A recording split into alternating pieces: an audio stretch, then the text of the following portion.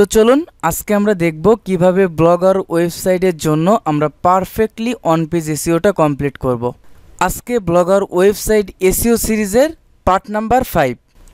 সাধারণভাবে on page SEO বলতে আমরা বুঝি একটা ওয়েবসাইটের ভিতরের কন্টেন্টগুলোকে অপটিমাইজ করা। তো তার আগে আমাদের কিছু অংশ জেনে নেওয়া উচিত।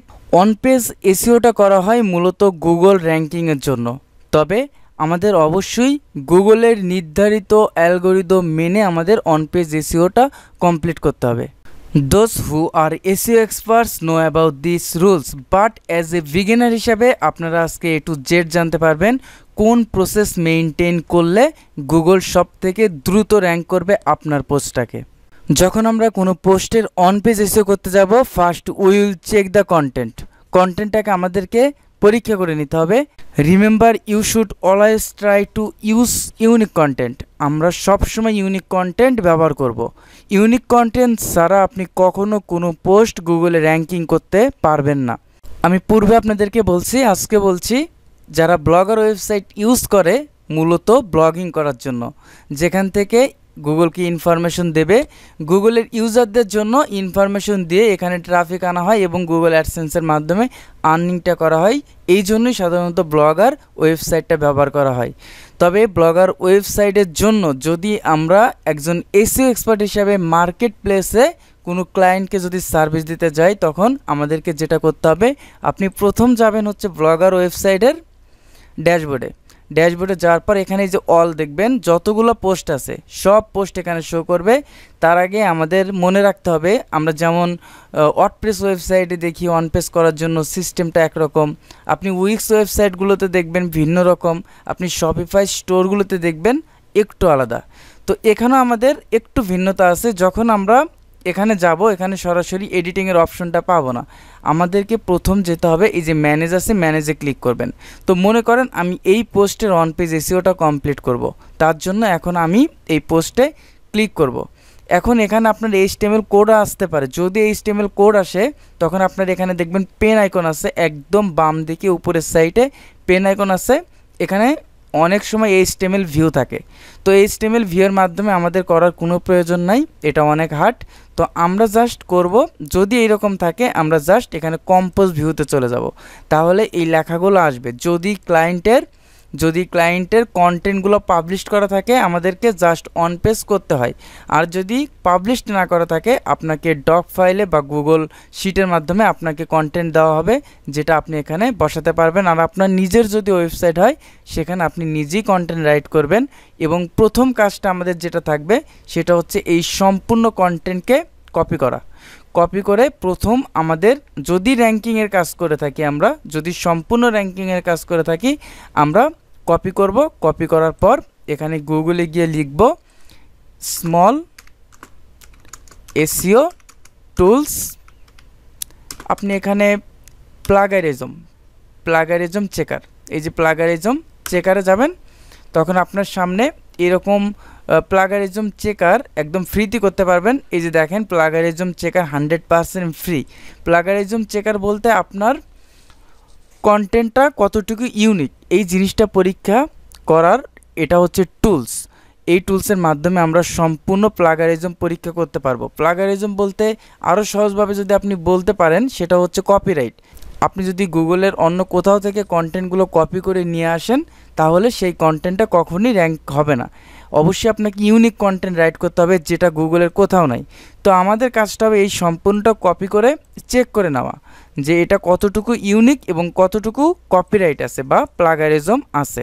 তো এই সম্পূর্ণ কন্টেন্টটাকে আমি এখানে বসানোর পর এখন আমরা এখানে আই এম নট রোবট এটা করব। দেন হচ্ছে চেক প্লাগারিজম। এটা করতে একটু সময় লাগবে, কারণ আপনার এই কন্টেন্টটা ডিটেক্টিং হবে, যেটা এই টুলসের রোবট পুরো গুগলকে ক্রলিং করে দেখবে যে এই কন্টেন্টটা বা এই সেন্টেন্সগুলো গুগলের আর কোথাও আছে কিনা। যদি থাকে সেটা আমাদের প্লাগারিজমের মধ্যে দিয়ে দিবে, আর যদি না থাকে সেগুলো আমাদের ইউনিকের মধ্যে যাবে। তবে আপনি এটা মনে রাখবেন, যদি 15 থেকে 15, 10 বা 20% যদি প্লাগারিজম থাকে তাহলে কোনো প্রবলেম হয় না। যদি 30+ যদি প্লাগারিজম থাকে তাহলে সেই কন্টেন্টটা কখনো র্যাঙ্ক হবে না।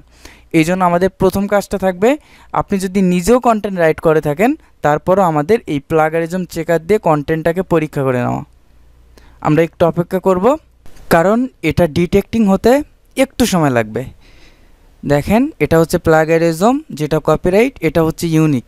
আমার কন্টেন্টটা কতটুকু প্লাগারিজম আছে এবং কতটুকু ইউনিক আছে এই জিনিসটা আমাদের একটা শেষে এসে একটা রেজাল্ট দেবে, এবং যতটুকু প্লাগারিজম আছে সেটা ইন্ডিকেটলি আমাদেরকে ধরে দেবে লাল কার্ডের মাধ্যমে, যেটা হচ্ছে আমাদের ইন্ডিকেট করে দেবে যে এতটুকু প্লাগারিজম আছে আপনার কন্টেন্টের মধ্যে। এখন ফাইনালাইজিং তারা রেজাল্টটা আমাদেরকে দিয়ে দিবে। তো 42%। এই টুলসটা আপনি সম্পূর্ণ ফ্রিতে ইউজ করতে পারবেন, এবং আমার দেখা এসইও টুলসের প্লাগারিজম চেকারের মধ্যে ওয়ান অফ দ্য বেস্ট একটা টুলস, যেটা আমাদের মোটামুটি পারফেক্ট একটা সঠিক ইনফরমেশন দেয়। যেগুলো কন্টেন্ট আপনার কপিরাইট আছে সেগুলোকে মার্ক করে দেবে, এবং এগুলোকে আপনাকে ডিলিট করতে হবে। তবে এটা আপনি মনে রাখবেন যে আপনি যখন কন্টেন্টে হাত দেবেন তখন ক্লায়েন্টকে, যদি ক্লায়েন্টের কাজ হয়, অবশ্যই ক্লায়েন্টকে আপনি বলবেন যে এই লাইনগুলো আপনার কপিরাইট আছে, এবং এখান থেকে আপনি যদি চান এটা ডিলিট করলে আপনার ওয়েবসাইটের জন্য ভালো হবে এবং আপনার কন্টেন্টটা র্যাঙ্কিংয়ের জন্য ভালো হবে। তো আমার এই কন্টেন্টের মধ্যে গুগলের যে সেন্টেন্সগুলো আর কোথায় কোথায় আছে, যদি কোথাও থেকে থাকে, এগুলো আমাকে ইন্ডিকেট করে দেবে। তখন আপনাকে যেটা করতে হবে, এই জিনিসটা আমাদের এখান থেকে সেটা ক্রপ করতে হবে। এগুলো ক্রপ করতে আমার অনেক সময় লেগে যাবে, আপনারা করে নেবেন। আমি জাস্ট আজকে on page SEO rules maintain করে অন পেজ এসইওটা কমপ্লিট করব। আপনারা যদি আপনাদের নিজেদের ব্লগার ওয়েবসাইটের জন্য করেন, অবশ্যই এই লাইনগুলো আপনি কেটে একদম 100% ইউনিক কন্টেন্টগুলো নেওয়ার ট্রাই করবেন, যেটা র্যাঙ্কিংয়ের জন্য পরবর্তীতে অনেক ভালো একটা কাজে দেবে। তো দেখেন, অন পেজ এসইও করার জন্য আমরা সবাই জানি যে এখানে টাইটেল ইউজ করা হয়। এই টাইটেলের মধ্যে আমাদের টার্গেটেড কিওয়ার্ডটা রাখতে হবে। যদি কিওয়ার্ড রিসার্চ করা থাকে বা ক্লায়েন্ট যদি ক্লায়েন্টের কাজ হয়, ক্লায়েন্ট যদি আপনাকে টার্গেটেড কিওয়ার্ডটা দিয়ে থাকে, তখন আপনার সেই টার্গেটেড কিওয়ার্ডটা নিয়ে অন পেজ এসইওটা কমপ্লিট করতে হবে। আর যদি আপনাকে কিওয়ার্ড রিসার্চ করতে হয়, তখন ক্লায়েন্টের থেকে দুইটা ইনফরমেশন আপনাকে নিতে হবে। দুইটা ইনফরমেশন কি কি? হোয়াট ইজ ইউর টার্গেটেড নিশ অথবা টার্গেটেড কিওয়ার্ড, এবং তার টার্গেটেড লোকেশন দিয়ে আপনাকে কিওয়ার্ড রিসার্চ করতে হবে। এবং আপনি যখন কিওয়ার্ডটা এখানে প্লেসমেন্ট করবেন, অবশ্যই ট্রাই করবেন লো competitive and high demanding কিওয়ার্ডগুলো use করার জন্য, যেগুলোর সার্চ ভলিউম বেশি থাকবে এবং যেগুলোর কম্পিটিটর কম থাকবে বা কিওয়ার্ড ডিফিকাল্ট কম থাকবে। এখানে যে টাইটেলটা ইউজ করা হয়েছে, আমার মেইন টার্গেটেড কিওয়ার্ডটা হচ্ছে এসইও সার্ভিস। আপনি যদি টার্গেটেড কিওয়ার্ডটা টাইটেলের শুরুতে রাখতে পারেন, সেটা হচ্ছে সবথেকে বেস্ট হয়। আর যদি পরে থাকে তারপরও কোনো প্রবলেম নাই। দেখেন, এখানে যদি ইমেজ থাকে, আমাকে যদি ইমেজ ইউজ করতে হয়, আপনারা জাস্ট এখানে দেখেন একটা আইকন দেখতে পারবেন, ইনসার্ট ইমেজ। এখান থেকে যাবেন আপলোড ফ্রম কম্পিউটার। আপনি যেখান থেকে আপনার ক্লায়েন্ট যদি এরকম দেয় বা আপনার ওয়েবসাইটের জন্য যদি হয়, আপনারা জাস্ট ইমেজটাকে এখানে নিয়ে আসতে পারবেন। তারপরে এখানে দেখেন এটা ডাউনলোড হবে। তারপরে এখান থেকে আমি সিলেক্ট করলাম। সিলেক্ট করার পর আপনি এটাকে ছোট করতে পারবেন, আপনি এটাকে আবার বড় করতে পারবেন, এটা আপনার উপর ডিপেন্ড করবে। আপনি যদি এখানে লক্ষ্য করেন, এই ইমেজটা নিয়ে কথা বলি। ইমেজে আমাদের এসইও রুলসের মধ্যে যেগুলো থাকে, প্রথম কি করতে হবে, আপনি যদি চান যে এখানে আপনি কোনো ক্যাপশন ইউজ করবেন ইমেজের জন্য, তো আমি মনে করেন এখানে আমি ক্যাপশন ইউজ করলাম এসইও সার্ভিস। এটা হচ্ছে আমি ক্যাপশন ইউজ করলাম, বা এই ক্যাপশনটাকে আমি বোল্ড করে দেব, একটু মোটা করে দেব। তারপর এখান থেকে আপনি আলাদাভাবে এই জায়গাতে গিয়ে এখান থেকে কালারও করতে পারবেন। তো আপনার নিজের ইচ্ছা মতো কাজগুলো করতে পারবেন। এবং আমাদের যেটা এসইও রুলস বা এসইও অ্যালগরিদমের মধ্যে আছে, সেটা হচ্ছে ইমেজের আল্টারনেটিভ টেক্সট করা। ইমেজের আল্টারনেটিভ টেক্সট করলে কি হয়, মনে করেন আপনি যখন এসইও সার্ভিস লিখে গুগলে সার্চ করবেন, তখন আপনি অনেক সময় দেখবেন ইমেজে যাবেন, ইমেজে গেলে তখন অনেক ইমেজ আসে শুধুমাত্র এই এসইও রিলেটেড বা এসইও ইমেজগুলো। আপনি যদি এরকম ইমেজের আল্টারনেটিভ টেক্সট করে রাখেন তাহলে যদি কেউ এসইও সার্ভিস লেখার পর যদি ইমেজে কেউ চলে যায় সাথে সাথে আপনার ইমেজগুলো পেয়ে যাবে এবং সেখান থেকেও কিন্তু ভিজিটর আসে, অনেক ভিজিটর আসে। তো এই জন্য আমাদের ইমেজ আল্টারনেটিভ টেক্সট করাটা অনেক বেশি ইম্পর্ট্যান্ট। তার জন্য আমাদের মেইন টার্গেটেড কিওয়ার্ডটা হচ্ছে এসইও সার্ভিস। এখান থেকে আমি এটাকে কপি করলাম, তারপর ইমেজে ক্লিক করলাম, তারপর এখান থেকে এখানে সেটিংসে ক্লিক করলাম। এই যে দেখেন এখানে যাব, এই যে সেটিংসে ক্লিক করলাম, এখানে ইমেজের আল্টারনেটিভ টেক্সট টার্গেটেড কিওয়ার্ডটা আপনাকে মাস্ট বি ইউজ করতে হবে এবং ইমেজ সাইজ এখান থেকে আপনি medium, large, x large, small, original size সবই দিতে পারেন। দেন হচ্ছে আমি এটাকে আপডেট দিয়ে দিলাম। আমাদের এখানে কোনো ধরনের কোনো প্লাগইন ইউজ করা যাবে না, সো আমাদের সেই রুলস মেনটেন করে আমাদের অন পেজ এসইওটা কমপ্লিট করতে হবে। তারপর যেটা দেখেন এখানে আছে are you going to get quality SEO service, আপনি কি এসইও কোয়ালিটিফুল এসইও সার্ভিসটা চাচ্ছেন?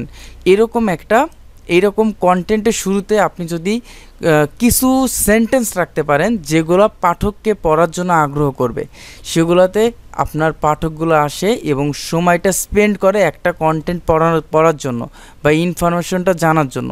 যখন সময়টা স্পেন্ড হবে তখন গুগল এটাকে ইনফরমেটিভ মনে করবে এবং যখন ইনফরমেটিভ হয়ে যাবে তখন গুগল অটোমেটিক আপনার পোস্টটাকে র্যাঙ্ক করবে। এই জন্য আপনাকে প্রথমে কিছু ওয়ার্ড ইউজ করবেন যেটা পাঠককে পড়ার জন্য আগ্রহী করে তুলবে। তো এখানে দেখেন আমি যদি এটা দেখব যে আসলে এটা কোন প্যারাগ্রাফের মধ্যে আছে। আমরা যেমন ওয়ার্ডপ্রেস ওয়েবসাইটে হেডিং 1 2 3 4 5 দেখেছি, এখানে এই যে হেডিং আছে মেজর হেডিং এবং হেডিং সাব হেডিং। তো আপনি যদি এটাকে হেডিং হিসাবে ব্যবহার করেন, প্রথমে সাধারণত হেডিং হিসাবে ব্যবহার করা হয়, আর এই যে কন্টেন্টগুলো এগুলো সাধারণত প্যারাগ্রাফের মতোই থাকে। তো এই জিনিসগুলোকে অবশ্যই মনে রাখবেন যে কিওয়ার্ড ডেনসিটিটা ঠিক রাখবেন যখন আপনি কন্টেন্ট রাইট করবেন। ডেনসিটিটা বলতে এই টার্গেটেড কিওয়ার্ডটা আপনার সম্পূর্ণ কন্টেন্টের মধ্যে কতবার ইউজ করা আছে। আপনি চেষ্টা করবেন প্রতি 100 ওয়ার্ডসের মধ্যে 2 থেকে 3 বার টার্গেটেড কিওয়ার্ডটা ব্যবহার করার জন্য। এবং আপনি যখন কন্টেন্ট রাইট করবেন 700 ওয়ার্ডের উপরে কন্টেন্ট ইউজ করবেন, যেটা গুগল র্যাঙ্কিংয়ের জন্য আরও বেশি সহযোগিতা করবে। তো দেখেন এখানে আমার মেইন যে হেডিংয়ের মধ্যে অবশ্যই আপনি এই টার্গেটেড কিওয়ার্ডটা রাখবেন। আজকে মূলত আমরা এই টার্গেটেড কিওয়ার্ডটা নিয়েই কাজ করছি, এসইও সার্ভিস, এটা হচ্ছে আমার টার্গেটেড কিওয়ার্ডটা। তো হেডিংয়ের মধ্যে রাখবেন, তারপর কন্টেন্টের শুরুতে রাখবেন। এটা যদিও কন্টেন্টের শুরুতেই আছে, এখানে জাস্ট আমি টার্গেটেড কিওয়ার্ডটা একবার দিয়ে দিব। তো সেন্টেন্সটাকে অবশ্যই আপনি মেনটেন করে একটা টার্গেটেড কিওয়ার্ডটা ইউজ করবেন with more SEO service and more business going.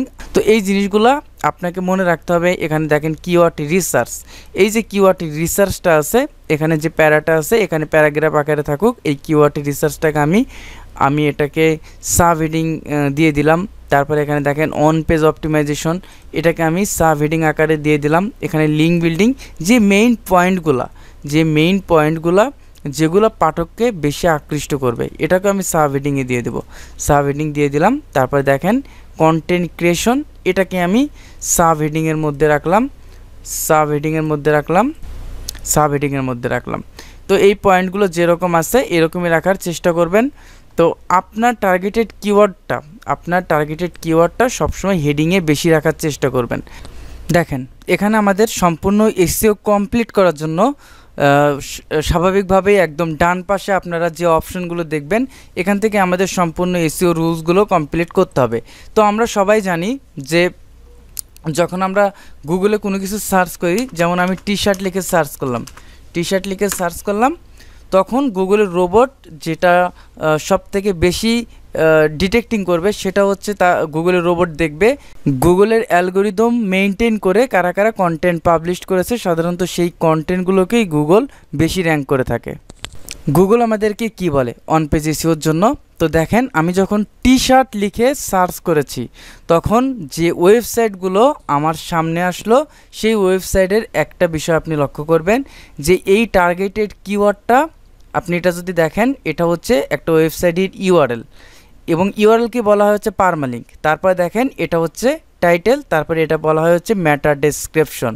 তো এখানে আপনি যদি লক্ষ্য করেন আমি যে টার্গেটেড কিওয়ার্ডটা টি শার্ট লিখে সার্চ করেছি, তো কারা এই টি শার্টটা ইউআরএলের মধ্যে রেখেছে, কারা এই টি শার্টটা ইউআরএলের মধ্যে রেখেছে, এবং কোন কোন ওয়েবসাইটটা এই টি শার্টটা টাইটেলের মধ্যে রেখেছে। এবং আপনি পরিশেষে দেখতে পারবেন এই T shirt targeted কিওয়ার্ডটা permalink, sorry এটা হচ্ছে টি শার্ট কিওয়ার্ডটা এটা ম্যাটা ডেসক্রিপশনে রেখেছে।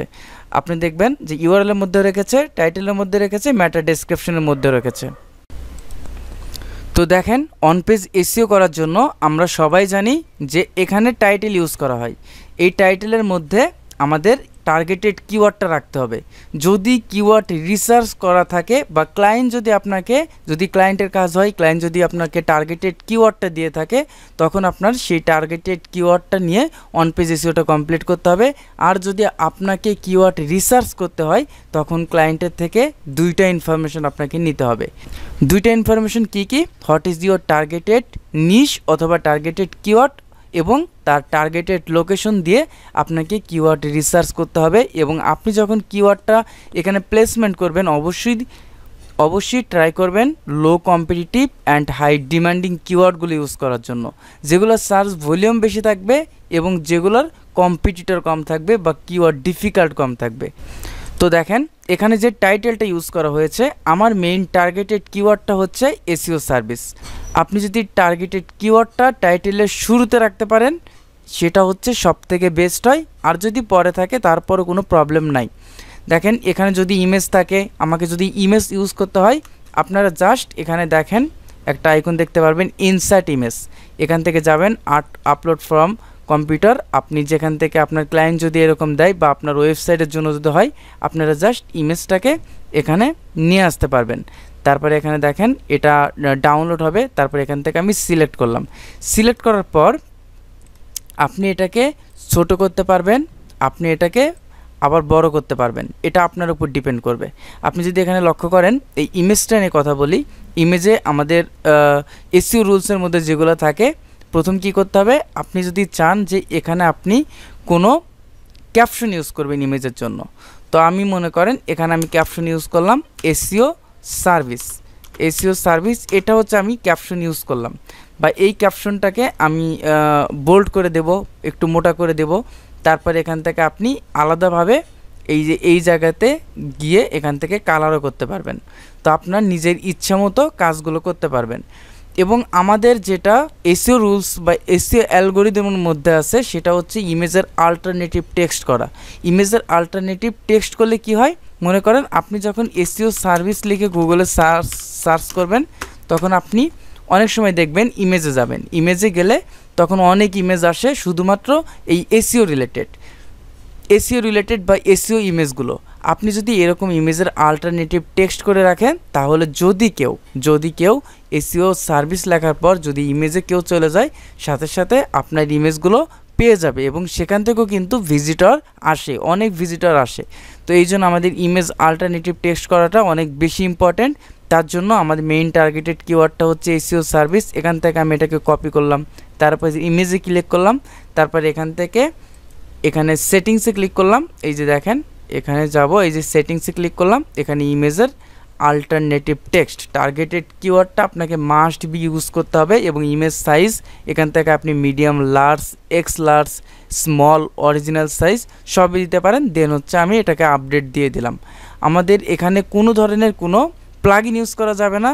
সো আমাদের সেই রুলস মেনটেন করে আমাদের অন পেজ এসইওটা কমপ্লিট করতে হবে।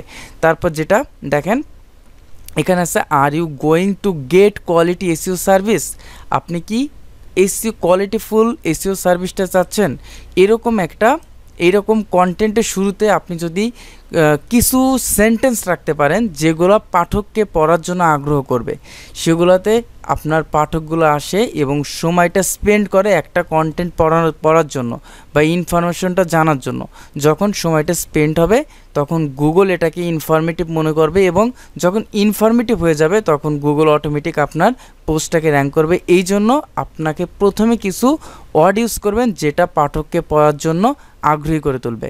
তো এখানে দেখেন আমি যদি এটা দেখব যে আসলে এটা কোন প্যারাগ্রাফের মধ্যে আছে। আমরা যেমন ওয়ার্ডপ্রেস ওয়েবসাইটে হেডিং 1 2 3 4 5 দেখেছি, এখানে এই যে হেডিং আছে মেজর হেডিং এবং হেডিং সাব হেডিং।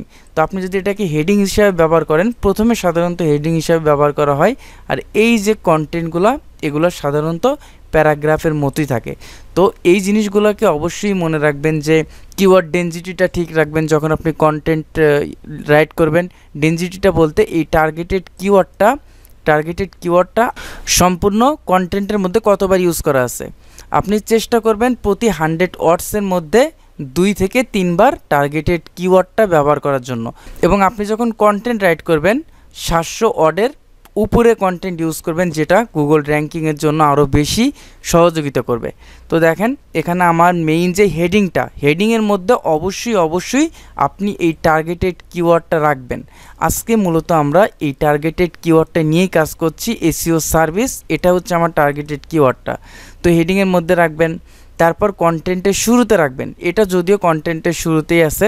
তো search engine SEO digital agency with more and more business, এখানে কিছু কন্টেন্ট আপনি অপটিমাইজেশন করে নেবেন আপনার নিজের মতো করে। এখানে জাস্ট আমি টার্গেটেড কিওয়ার্ডটা একবার দিয়ে দিব। তো সেন্টেন্সটাকে অবশ্যই আপনি মেনটেন করে একটা টার্গেটেড কিওয়ার্ডটা ইউজ করবেন, with more SEO service and more business going.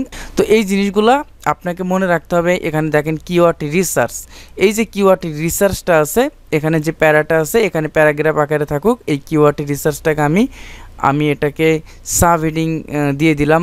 তারপরে এখানে দেখেন অন পেজ অপটিমাইজেশন, এটাকে আমি সাব হেডিং আকারে দিয়ে দিলাম। এখানে লিঙ্ক বিল্ডিং, যে মেইন পয়েন্টগুলা যেগুলো পাঠককে বেশি আকৃষ্ট করবে, এটাকে আমি সাব হেডিংয়ে দিয়ে দেবো।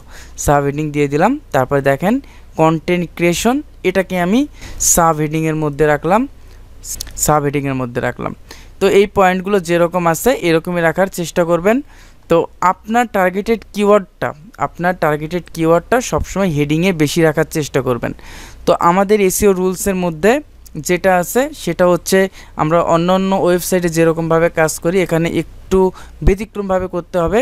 আপনি যদি লক্ষ্য করেন ব্লগার ওয়েবসাইটে অন পেজ কমপ্লিট করতে সম্পূর্ণটাই আপনি যদি ডান পাশে দেখেন, এখান থেকে আমরা মোটামুটি কমপ্লিট করতে পারবো। তো এর জন্য আমাদেরকে, আপনি যদি এখানে লক্ষ্য করেন লেখা আছে যেটা পারমালিঙ্কটা হচ্ছে ইউআরএল। আমি একটু আগেও বলেছি যে আমাদের নিয়মটা গুগল যেটা আমাদেরকে সাজেস্ট করে, আপনি পারমালিঙ্কের মধ্যে বা ইউআরএলের মধ্যে টার্গেটেড কিওয়ার্ডটা রাখবেন। তো এর জন্য আপনি পারমালিঙ্কটা অটোমেটিক পারমালিঙ্কও রেখে দিতে পারেন। আপনি যদি মনে করেন কাস্টম পারমালিঙ্ক করবেন আপনার নিজের মতো, তখন আপনি এখানে জাস্ট টার্গেটেড কিওয়ার্ডটা এখান থেকে কপি করে দেন এখানে গিয়ে টার্গেটেড কিওয়ার্ডটা রেখে দেবেন, আপনার কাজ শেষ। দ্বিতীয় ধাপে যেটা আছে সেটা হচ্ছে লোকেশন। এখন যদি আপনি স্পেসিফিক কোনো কান্ট্রির জন্য ব্লগটা মেক করেন বা কোনো কান্ট্রির জন্য র্যাঙ্কিং করতে চান, তখন আপনি এখানে দিয়ে দিতে পারেন। তবে আমি এটা দেব না, কারণ আমি সবসময় চাইবো ওয়ার্ল্ড ওয়াইড যেন র্যাঙ্ক হয়, গ্লোবালি র্যাঙ্ক হয়, এই জন্য আমি এটাকে কান্ট্রি ওয়াইজ রাখবো না। তো দেখেন এখানে সার্চ ডেসক্রিপশন বলতে কি বোঝায়, আমি একটু আগে বলেছি, যেটা হচ্ছে ম্যাটা ডেসক্রিপশন বোঝায় যখন একটা ওয়েবসাইট, যখন আমরা কোনো কিওয়ার্ড লিখে সার্চ করি, ওয়েবসাইটের টাইটেলের নিচে, এটা হচ্ছে টাইটেলের নিচে ছোট কিছু অংশ দেখতে পারবেন, এটাকে বলা হচ্ছে ম্যাটা ডেসক্রিপশন বা সার্চ ডেসক্রিপশন। তো গুগল আমাদেরকে বলে 150 থেকে 160 ক্যারেক্টার্সের মধ্যে একটা ম্যাটা ডেসক্রিপশন ইউজ করার জন্য। আপনি সার্চ ডেসক্রিপশন বা ম্যাটা ডেসক্রিপশন আপনি যদি আপনার নিজের মতো করে রাইট করতে পারেন সেটাও ভালো। আর আপনি যদি রাইট না করতে পারেন, সাধারণত আপনি কন্টেন্টের শুরুতে যেটা ইউজ করেছেন সেই ম্যাটা ডেসক্রিপশনটা রাখবেন। তবে আপনি এটা মনে রাখবেন ম্যাটা ডেসক্রিপশনের মধ্যে যেন টার্গেটেড কিওয়ার্ডটা অবশ্যই থাকে। তো আমি এখান থেকে ম্যাটা ডেসক্রিপশনের জন্য আমি কিছু অংশ কপি করে নেব। এই পর্যন্ত কপি করলাম, কপি করার পর এখানে দিয়ে দেব। তো আমরা সাধারণত ওয়ার্ডপ্রেস ওয়েবসাইট, শপিফাই স্টোরের জন্য অনেক বড় ইউজ করতে পারি। তো এখানে দেখেন আপনি 150 ক্যারেক্টার্সের উপরে ইউজ করতে পারবেন না। তারপর দেখেন এখানে অপশন আছে, অপশনের মধ্যে রিডার কমেন্টস, আপনি যদি এটাকে, তো এর জন্য আপনি অ্যালাউ দিয়ে রাখলে সবথেকে বেটার, যে আপনার কন্টেন্টটা কেমন কোয়ালিটির, কন্টেন্টটা পড়ে পাঠকরা কি মন্তব্য করছে এই জিনিসটা আপনি জানতে পারবেন। তারপর যেটা আছে কাস্টম রোবট ট্যাগ, এখানে আপনাদের কিছুই করতে হবে না, জাস্ট এখানে ডিফল্ট থাকবে, আপনার ডিফল্টই দিয়ে দেবেন, আর এখানে অন্য কিছু করবেন না। আমাদের যে অন পেজ এসইও রুলস অনুযায়ী আমাদের গুগল যেটা বলে add focus keyword to the SEO title. তো আমরা টাইটেলের মধ্যে এসইও কিওয়ার্ডটা রেখেছি। তারপর গুগল বলে add focus keyword to your মেটা ডেসক্রিপশনের মধ্যে আমরা টার্গেটেড কিওয়ার্ডটা রেখেছি।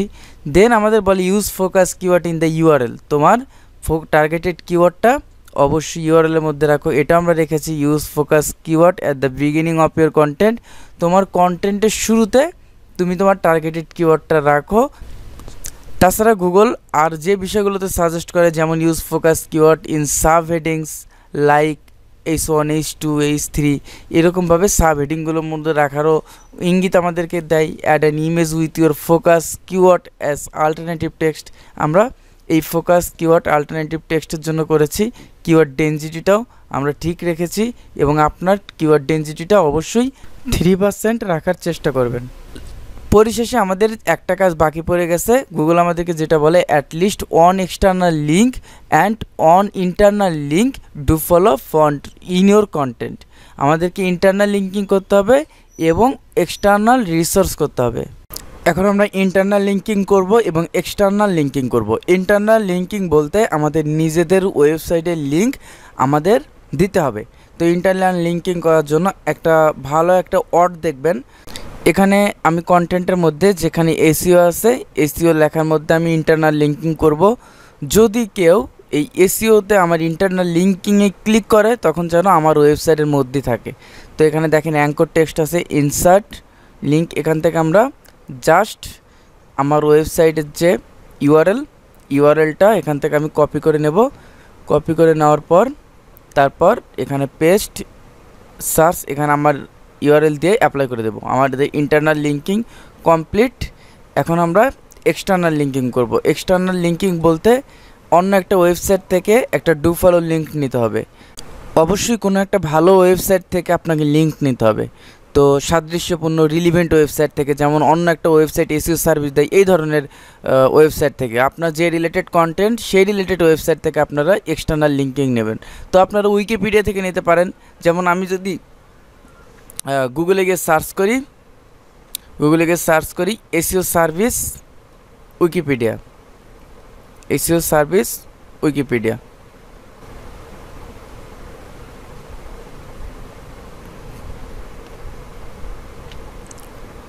আপনারা এরকম উইকিপিডিয়া থেকে লিঙ্ক নিতে পারেন। দেখেন সার্চ ইঞ্জিন অপটিমাইজেশন, সরাসরি আমি এই লিঙ্কটা নিয়ে দিলাম। নেওয়ার পর ডু ফলো আকারে আমি এখানে লিঙ্কটা অ্যাড করব। এখানে আপনি নো ফলো যে কোনো ব্যাকলিংস দিতে পারবেন, এগুলো আমরা ব্যাকলিংসের সময় আলোচনা করব। এটাকে আমরা অ্যাপ্লাই করে দিলাম। অ্যাপ্লাই করার পর আমাদের কাজ মোটামুটি শেষ। আমরা ইন্টারনাল লিঙ্কিং, এক্সটার্নাল লিঙ্কিং সব কমপ্লিট করে দিয়েছি। এখন আমরা এটাকে পাবলিশ করে দেব। আমাদের কন্টেন্টটাকে এটা পাবলিশড কনফার্ম করে দেব। কন্টেন্ট আমাদের অলরেডি পাবলিশড হয়ে গেছে। এই পোস্টটা ড্রাফটে ছিল। আচ্ছা, আমি এটাকে ডিলিট করে দিই। এখন আমি যদি আমার ওয়েবসাইটে যাওয়ার পর রিফ্রেশ করি, আমার লাস্ট যে কন্টেন্টটা এখানে শো করবে, গেট কোয়ালিটি এসইও সার্ভিস। তো দেখেন এখন আপনি এখান থেকেও দেখতে পারবেন এবং পোস্ট যখন আপনি করবেন আপনার সেই জায়গা থেকেও প্রিভিউ করে দেখতে পারবেন। এই জায়গা থেকে দেখলে আপনার পোস্টটা কেমন দেখাবে মানুষের কাছে, তখন এই জিনিসটা আপনি এখান থেকে দেখতে পারবেন প্রিভিউতে গিয়ে। তো এটা হচ্ছে আমার পোস্ট মোটামুটি কমপ্লিট হয়ে গেছে। ক্লাসটা অনেক বড় হয়ে গেল। আমি চেষ্টা করেছি একদম বিগিনার যারা, তারাও যেন পরবর্তীতে ভালোভাবে অন পেজটা কমপ্লিট করতে পারে। আমরা নেক্সট ক্লাসে অফ পেজ এসইওর কাজগুলো দেখব। এই পর্যন্ত সবাই ভালো থাকবেন, সুস্থ থাকবেন। আল্লাহ হাফেজ।